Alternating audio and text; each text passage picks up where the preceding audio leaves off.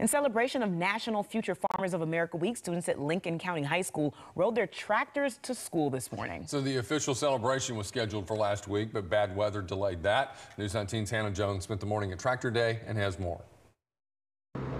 A tradition dating back to 1979. Tractor Day at Lincoln County High School is a celebration many students look forward to.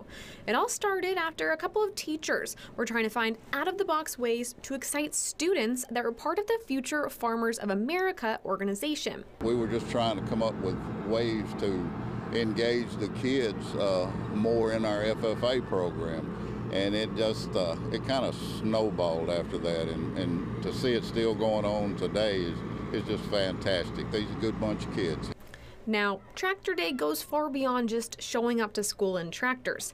FFA helps build students' leadership skills and prepares them for careers in science, business, and technology of agriculture. FFA is an organization where if you're interested in agriculture, whether it be mechanics, plants, or animals, you can just embrace your passion.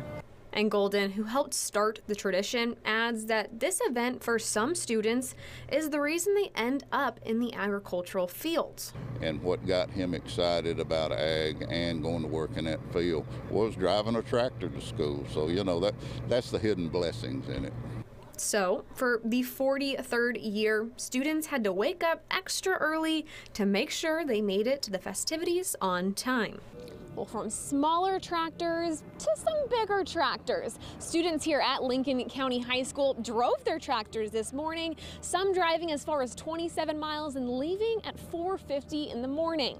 And for some students, participating in Tractor Day has been something they've dreamt of their entire lives.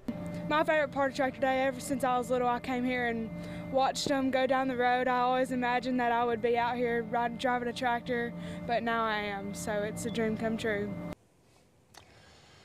Members, alumni, and guests of FFA also participated in a parade around the school, and afterwards awards were given out to the tractor drivers. Some of the awards were the dirtiest tractor, the cleanest tractor, and then I think this would be the most important, Siobhan, the one with the most horsepower. I'm here for the dirtiest tractor.